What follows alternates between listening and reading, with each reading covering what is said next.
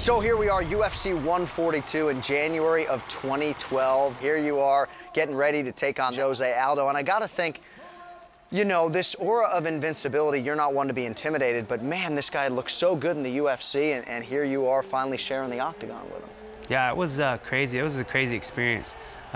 This was the first time I'd ever fought out of the country.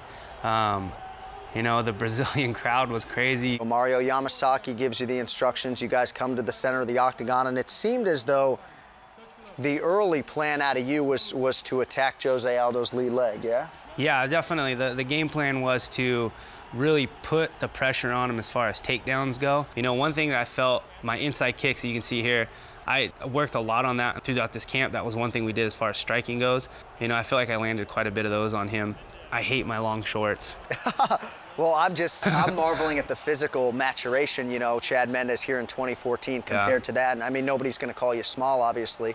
There's Aldo landing the leg kick for the first time. And, you know, a lot of people say it really only takes one or two to damage that muscle tissue. How hard were those early kicks? You know, after, you know, landing that first one, it wasn't as bad as I thought it was going to be. Oh, see, basically the game plan there was wait for him to come in to attack on that double, but he does a great job of switching his hips. So we just saw your first takedown attempt, came just over a minute in.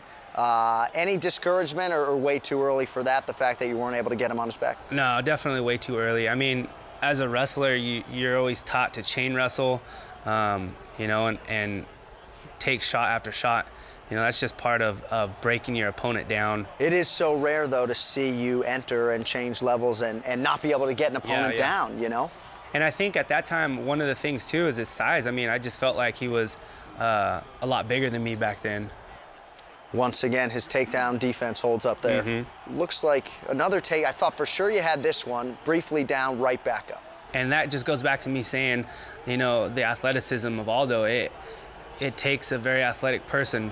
There's one cage grab. And that was really the blatant one. Yeah. Talk us through the finish, if you would. You know, this was a huge mistake on my part, honestly. Looking back to this fight, you know, I remember looking up and there was only a few seconds left, and I had been on his back now, and it was basically me letting up. You know, I should have stayed tight and just stayed on his back till the round was up, you know, and that was the mistake. You know, I basically thought, you know, a couple seconds left, all right, I'm good to go. I loosened up my grip a bit. I think you could feel it, turned through that knee, and you guys saw what happened. But, I mean, this is madness. Here it goes.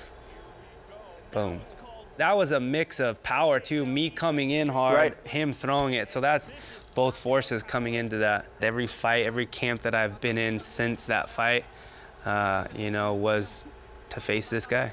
All right, well, the 2.5-year wait finally comes to an end October 25th in Rio de Janeiro. Safe travels down there, my man, and hopefully you come back with some hardware. Thanks, buddy. Thank you. Chad Mendes in the film room.